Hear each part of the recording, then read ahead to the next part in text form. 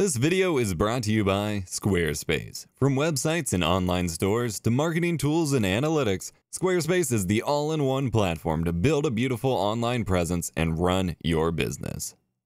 Very rarely will I turn down an offer to review a capture card, especially ones that claim to be 4K capable. This is what I do on the channel, something that I enjoy thoroughly. And so I was pretty stoked when Pengo reached out for me to review their new 4K HDMI Grabber, as they called it, and see what's up with it. If you haven't heard of Pengo, neither have I. I tried to do some digging. All I could find was that they mainly sell like USB cables and audio cables and things like that. And as far as their translation issue and spelling error prone website indicates, this is their only actual capture card entry. And this is the Pengo 4K HDMI Grabber. Doesn't really have much other model name other than that. It is very nicely built, has an aluminum body, big nice rubber pad to prevent slipping on the bottom. You've got HDMI 2.0 input and output for pass-through, a type A to A cable that's included that's incredibly short, and I don't know why we keep seeing on some of these knockoffs A to A unless the licensing or the whatever is required to actually use specific ports is just that much cheaper for going A to A. That's a little annoyance, and the included cable is very, very short. Over on the front, you have an indicator LED and a microphone and headphone jack, which would be good for a dual jack gaming headset that you wanted to hook up and get a direct feed of the audio, and even add your microphone, but that doesn't really work all that well, and we'll touch on that in a little bit in the review. But overall, for the build quality, it is actually pretty good. Now, one of the kind of misleading, actually, there's a couple misleading things about the description of this product. I will touch on the big one in a minute, but it describes full lossless 444. Originally it said capture. I think they've updated now after I've emailed back and forth with them.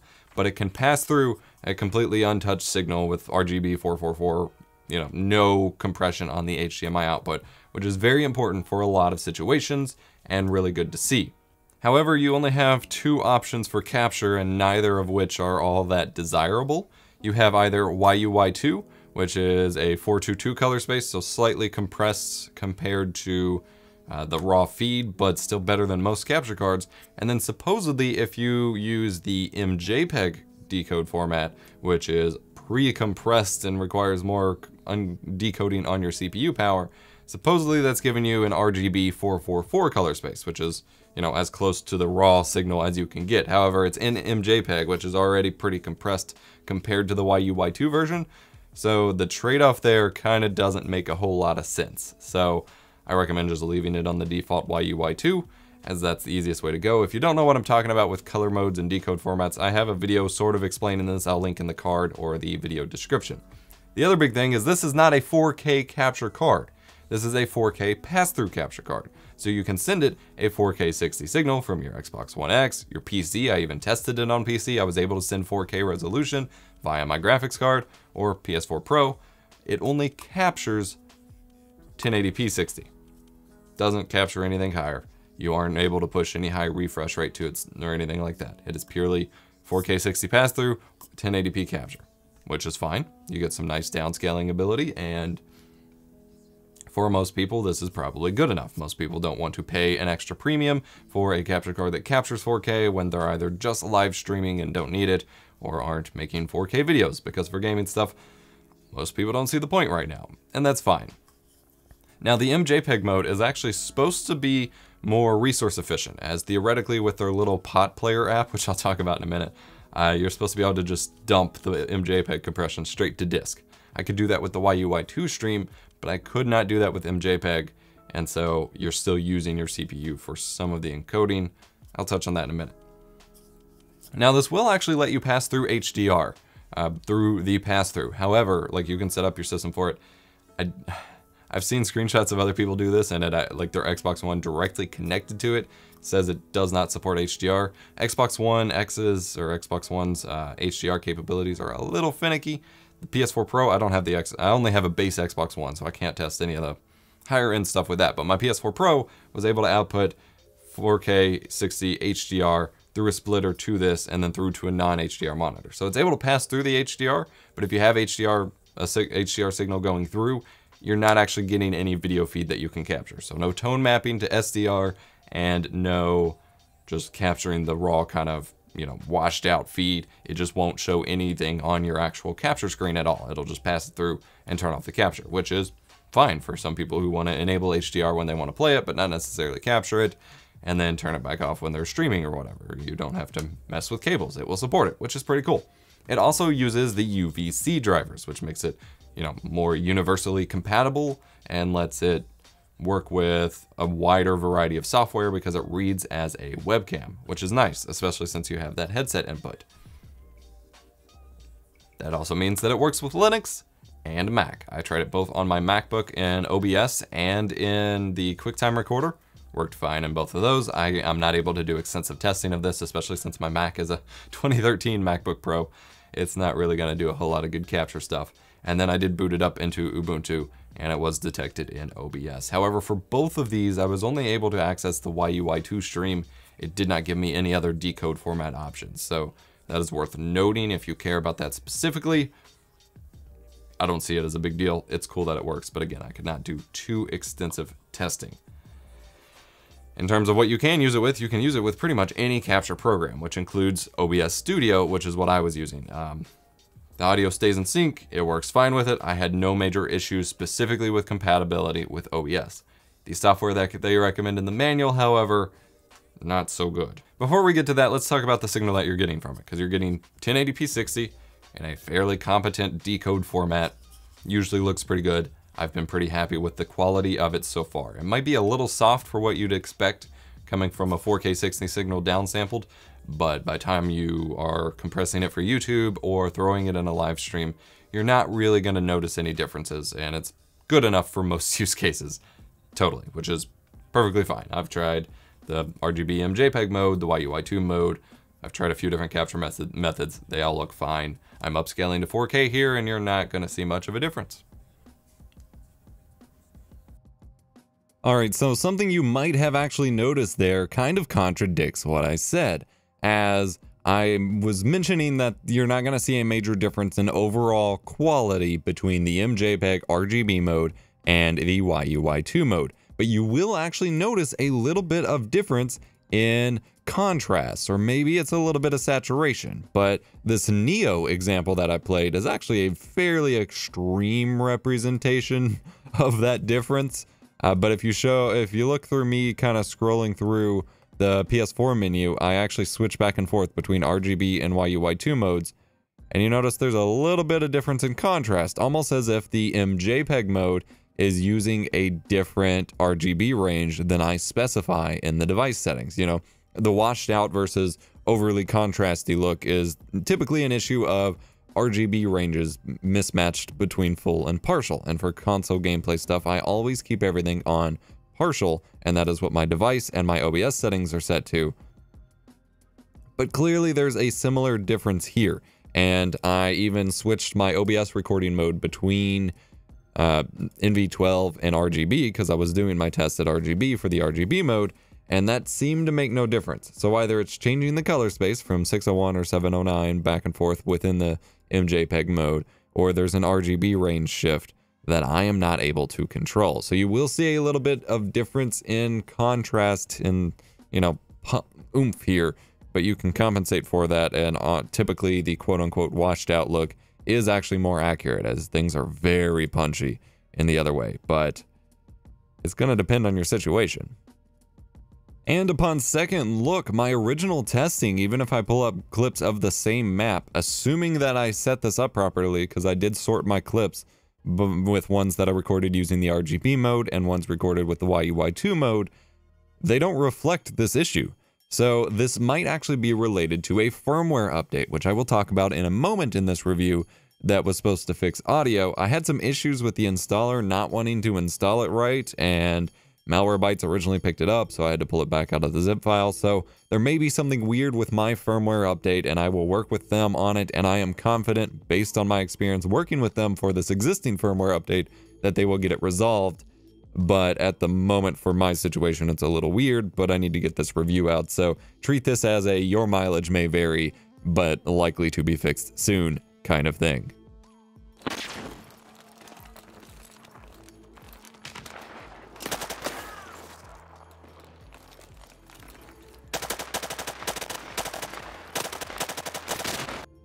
Now, I originally had a whole section here talking about audio issues that I had with this device. This review was recorded back in late November or mid-December-ish, I don't exactly remember. And all of my recordings had super tinny sounding audio. It just sounded really bad and really weak.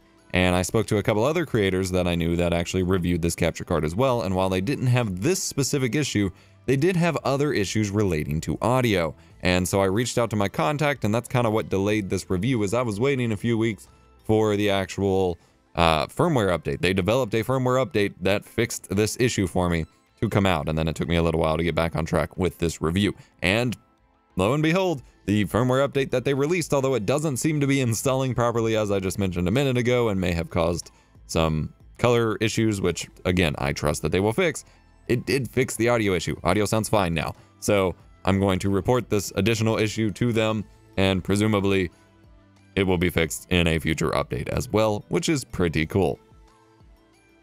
So if your audio is super tinny, check their website for a firmware update or tool, and if they don't have it there, reach out to Pengo directly and request it.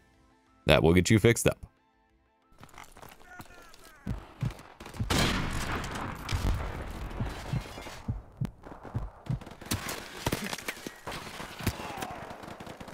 Now, I don't normally test this stuff, but I want to be as thorough as I can and start testing this more often. It does have that headset input on the front, so I have a Sennheiser Mass Drop Edition gaming headset that I've been reviewing by suggestion of one of you, that I hooked it up to these inputs, and it works.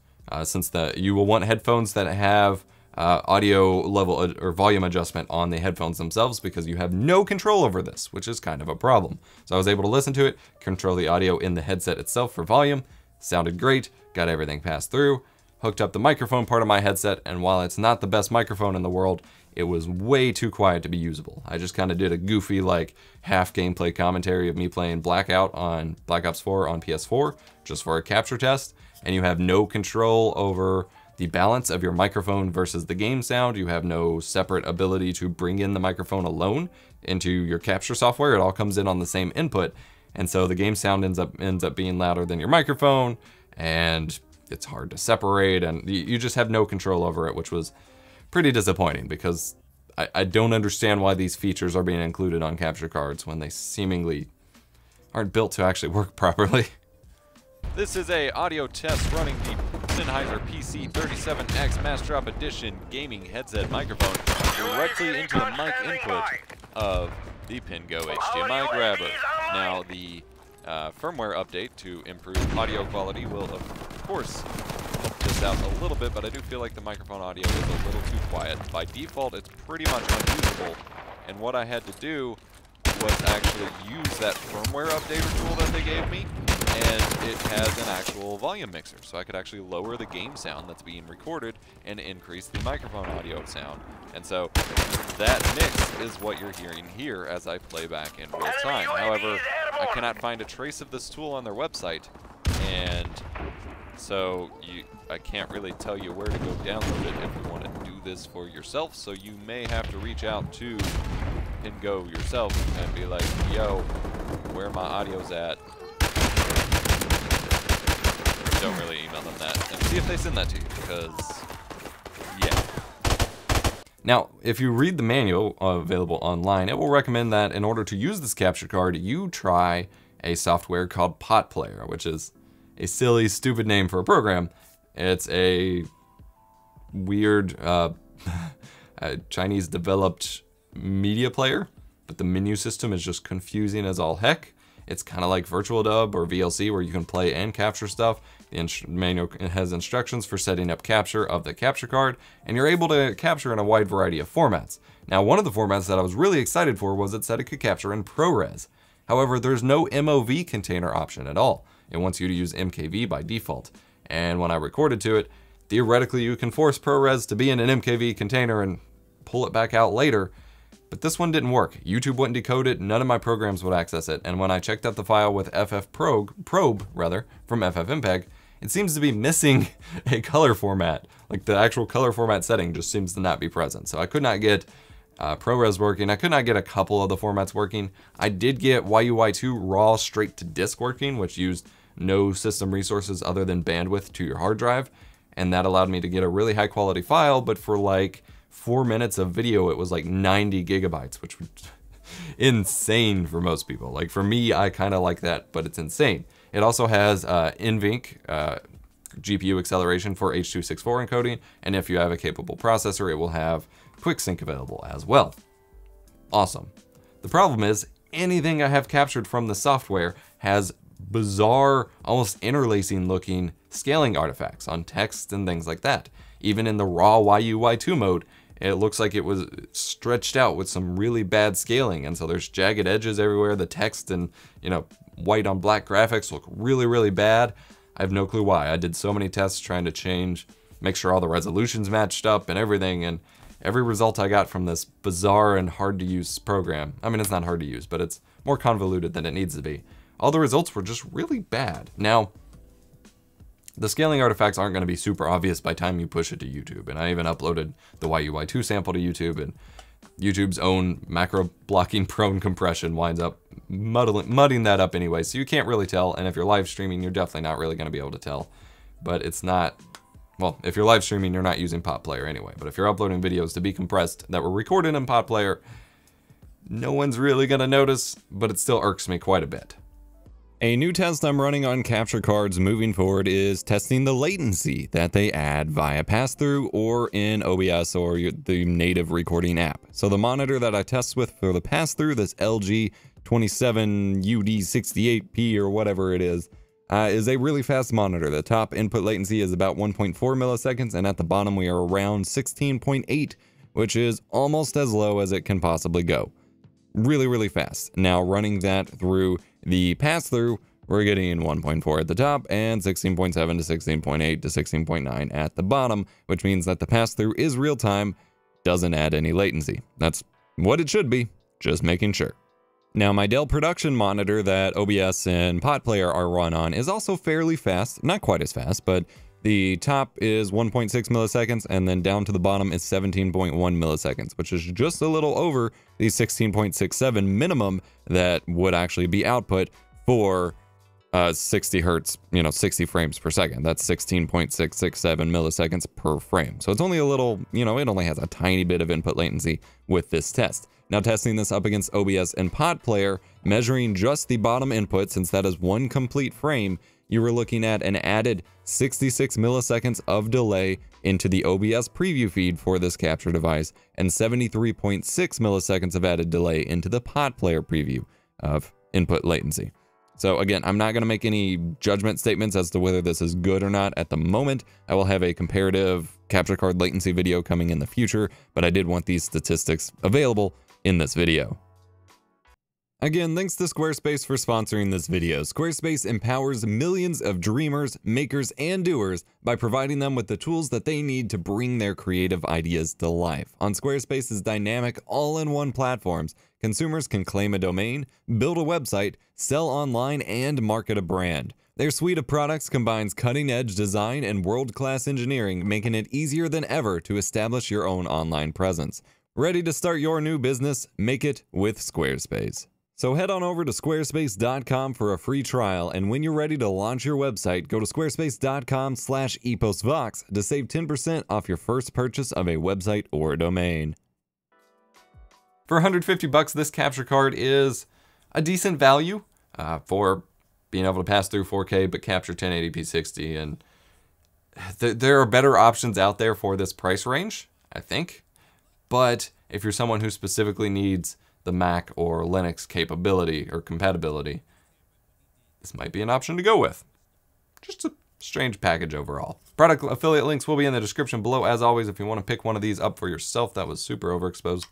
Down there, while you're down there, hit the like button, subscribe for more tech education. I'm EposVox. I'll see you in the next one.